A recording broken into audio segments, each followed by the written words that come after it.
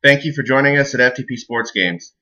This video will introduce you to the Excel helper for Dugout Steps Baseball and the steps you need to go through to prepare the teams to be able to paste into the Excel helper for Dugout Steps Baseball, and how to prepare the ballpark card and do the things necessary to save lineups if you want to, and to place those into the helper so that you can play games contained on a laptop, etc., and with a small footprint as possible, making use of the different charts, etc., that are all contained within the same Excel file. Alright, let's have a look at the Dugout Steps Baseball Excel helper. When you open the folder, there's going to be two versions. There's a helper, and then there's a helper for OpenOffice. OpenOffice doesn't support the same macros that normal Excel will, and just the actual Office version of Excel, and so that is a little bit different. So there's another version of it for OpenOffice. When you click on the helper, it'll pop open, and you'll see here that it's blank right now. These are the lineup positions for each of the players, a spot for the pitcher, and then also a lineup position number 9 for designated hitter lineups that have actual 9 batters instead of a pitcher batting. So what we're going to do is we're going to go over each of these sections, and then also how you're going to end up pasting the players into here. Again, you paste the pitcher into this section, and when you roll to find out his effectiveness, etc., you use these drop-down menus in order to choose what's going on with the pitcher that day, and then you can just delete them. And you'll see here that they're just like you saw in the previous video. When you hit the roll button, it will change over the numbers for the first and the second roll for the pitcher batter interaction, and then also for the play result roll. And then down here you see all of these buttons. These buttons will transport you to the different sections in the different charts, which are aligned along the bottom here. You see them tabbed, but these buttons allow you to move around quickly. So if I click the home button, it's going to take me to the home tab here. And then if I click visitor, it takes me back to the visiting team. When I click game chart, it takes you to the main game chart. And the quick word here, if you're keeping track of wind and weather and sky and stuff like that, clicking on this little thing here, you can choose the wind direction. If you want to choose the sky for the day, you simply just slide those up and put those in place, and you'll have everything there. Ball in play result board left side, and then you'll notice here when you're actually on the tab, it will remove the button that took you there, since you don't need to click on it again, and it'll make the other one next to it wider. So ball in play result board right side, then the main chart front, main chart back, the bunt chart front, bunt chart back, and then I went ahead and added also the key for all of the information on the ball and play result boards, and then also the range rings. Those of you who have bought the game are familiar with the concept of range rings, and that explains it here. So if you want to go back to the visiting team, you just click visitor, and this setup allows you to maneuver back and forth very quickly. And you will notice as well that when you go to each of the different areas of the charts, not only are the buttons there to transport you back and forth, but you can roll. So if you're on a specific section of the game charts, etc., and you need to make a roll and you just want to stay here, and besides, they're all linked, so it's the same number showing for each one. Okay, and let's have a look at the version for OpenOffice. You click on the helper OpenOffice version, and it's all the same, except you will see here that the buttons are not there. And that's because OpenOffice and some of the early versions for Mac do not support macro buttons like that. So to move back and forth, you just have to click the tabs, and then it will take you there. Everything else is exactly the same. All right, and to cycle the numbers, you just click the F9 button. F9 will randomize and rotate those buttons. I cannot do that because that also happens to be the shortcut for stopping the video with the screen capture software I'm using, so I can't do that.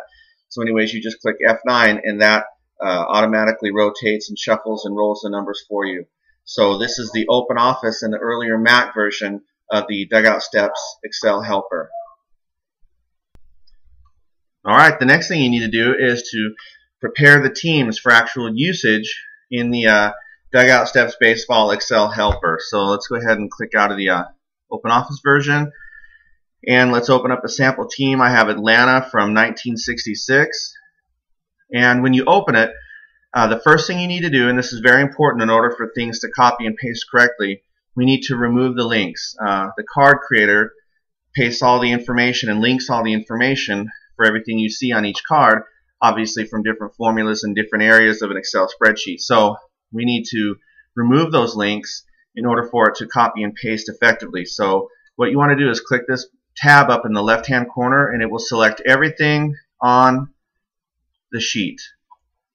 Alright, so we're going to click that tab in the upper left hand corner, and then you're going to right click, copy, and then right click, and you're going to paste with the number 1, 2, 3 here, and it's just values. So if you don't see a little clipboard like that with the numbers 1, 2, and 3 on it, you're just pasting values. So you paste it, and then you'll notice that when you have a look at it, and if I get out of full screen here, you'll see that there aren't any links. It's just numbers at that point.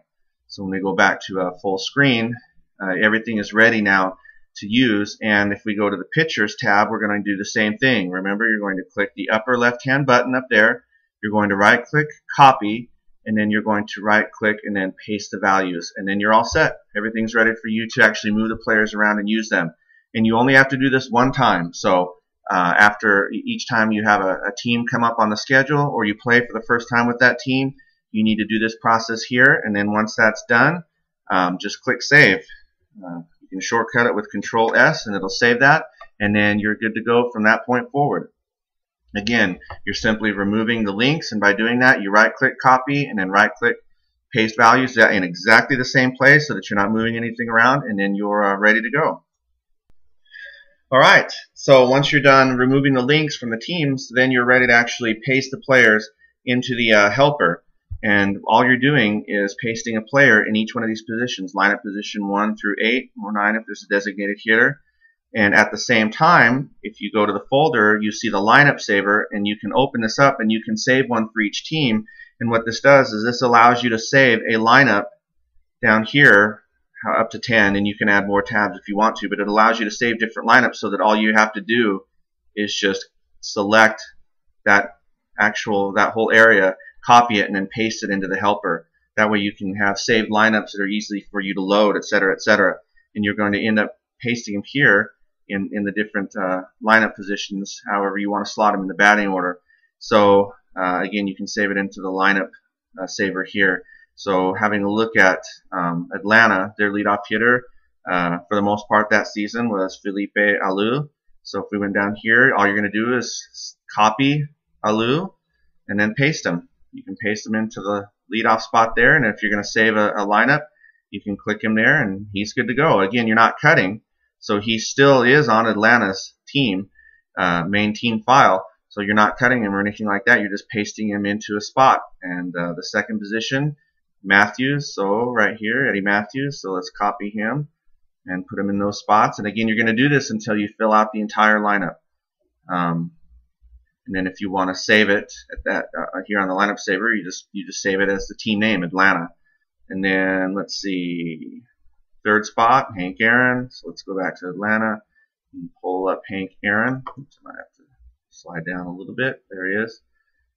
Copy, paste him, etc., etc. All right, it's as easy as that. And so if you pinch hit for somebody, or if you're going to sub for somebody, it's as easy as copying that player, and then over here right-clicking, and it'll just replace them for you. And then when it comes to the pitchers, you just choose the pitcher that you're going to have. Let's go down here. Let's say it's Denny LeMaster is going to start. So we copy him and we paste him into the pitcher spot right there. All right, it lengthens the card a little bit. That has to do with the formatting of the actual cells in the sheet in order for all the information to fit correctly. So you'll see that it's a little bit taller than his actual card would be in a printed version, but it's as easy as that. So you're simply placing the players in the lineup there, and then if you're going to use the lineup saver and you just want to start a game, just copy the lineup, right click, copy, up here, right click, paste, and voila, they're in place. So that's how you put your lineups together, whether you're using the Dugout Steps Excel helper, or you're actually saving them in the lineup saver for you to use in all of your upcoming games after that, which will save a ton of time, and you'll be up and running in no time if you do it that way. All right, the last thing we need to do is get the a ballpark card ready for the home team. And for each team, you want to do this the first time as well. There's a couple of steps involved with it. When you open the ballparks file, they're all listed on the same page. What we're going to do is we're going to take a screenshot of this, and that will allow us to size it down and make it to where we can easily cut it and paste it and put it into the file that we want to use it in. So we're going to be working with Atlanta Stadium here. So the first thing we want to do is we want to go to the View tab, and we want to get rid of the grid lines and the headings. This will make it a little bit easier. And then make sure your mouse isn't hovering over the section you're taking the screenshot of. Find the Print Screen button on your computer. It's PRT space SC. That's the abbreviation for it. And then hit that, and it takes a picture of your screen. And then you go to any other tab, and then just right-click and paste, and it puts it into it pastes a copy of it into that section of your Excel file. The next thing we need to do is crop it down. So in order to crop it, when I crop things, I just double click on it, click the crop tool, and go down, and then grab the little black icon and then slide it down. Alright, do that for the side as well.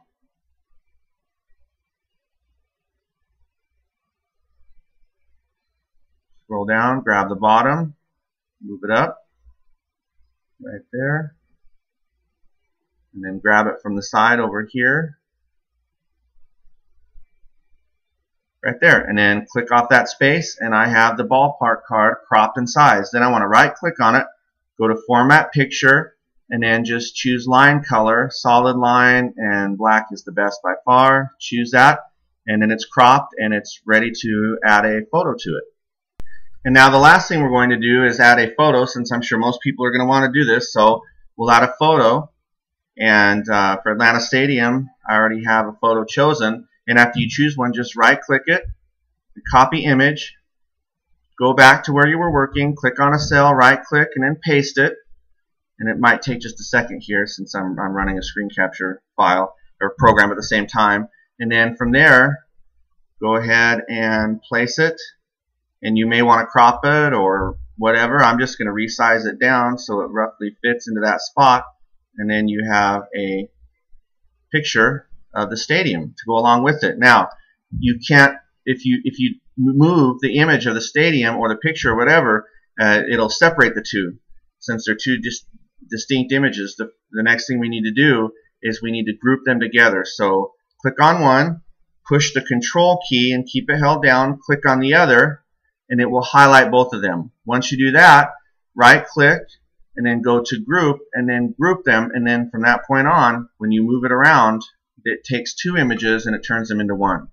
So now I can just copy that, and so the lineup saver for Atlanta, the lineup we were working on, go to their ballpark tab and then paste it in there, and then you've got the ballpark card right there so that you can easily copy it. And anytime you're using the Excel helper, just go to this section here and place the ballpark in that area. And you can do it for both spots so that you can easily have it visible and ready in order to see what the hits to outs ranges for that stadium, or the outs to hits, and all the other information that's necessary. And you can do that on the game chart section as well. Anywhere you want to, you can just paste that in there really quick. And then once you're good to go, click full screen again, and everything is in a little bit better view.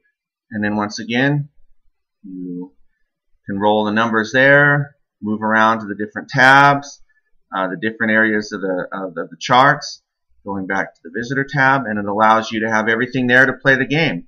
So what you've done is you've placed a lineup there, you have a pitcher, and then again when you go through the process of determining what his effectiveness levels are and his stuff is, and what, control or wild or whatever, and then you've moved in the ballpark card with an image on it as well. And all of this does is this allows you to play Dugout Steps Baseball contained within an Excel file. And since all the charts are there and visible and stuff for you, you can play the game that way, and then also obviously using ball score to score the game. Everything is self-contained on a laptop. You don't have to print the cards or anything like that. You can play this on an airplane, on the road, at a hotel, or whatever. Or if this is just the way that you choose to play it, it still gives you that really hands-on feel of like an actual cards and dice or cards and fact type game. All right, now you're ready to go for using the Dugout Steps Baseball Excel Helper, and you can use it with any of the season sets that you purchase. And again, you follow those simple steps, and it'll get you ready for easy usage with the Dugout Steps Baseball Excel Helper. So thank you again for joining us at FTP Sports Games.